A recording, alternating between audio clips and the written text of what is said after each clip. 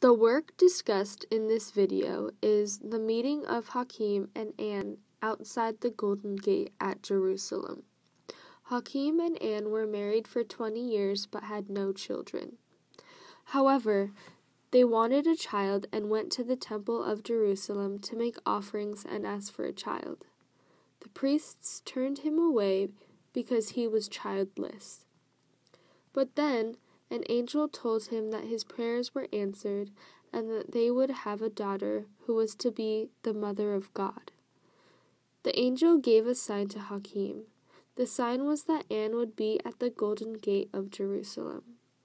This sign came true and they embraced. Their daughter was born 9 months later. They named her Mary. According to the Art of Painting website, the embrace of Joachim and Anna at the Golden Gate symbolically conceived Mary. Being the Virgin Mary, her life started with a miracle, the conception of a lady past her fertility. The artist of this work is Giotto. The technique he used is fresco, and this was the style of the Proto-Renaissance. It was made starting from 1304 to 1306. This artwork is shown in the Arena Chapel in Padua, Italy.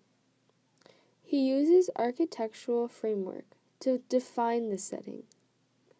The climactic point of the work is on the embrace of Joachim and Anna on the edge of the tower. There is a subplot behind as the line of the doorpost directs you to an exchange between Joachim and the woman in black. In Great Themes in Art by John Walford, input is included on this aspect of the painting. The gestures and expressions of these large-scale figures convey poignant human drama to which we can personally relate. They also speak of a God of compassion and mercy.